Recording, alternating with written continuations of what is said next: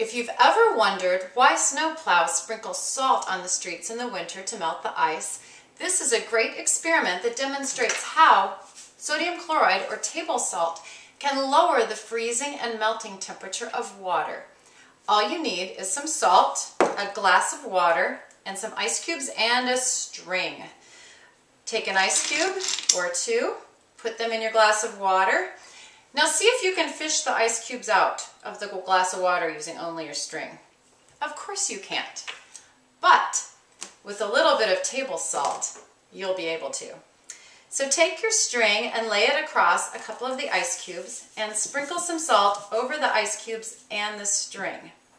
Now this takes about a minute sometimes, and what's happening while you're waiting is that the salt is lowering the freezing and melting temperature of water below its normal 32° Fahrenheit temperature.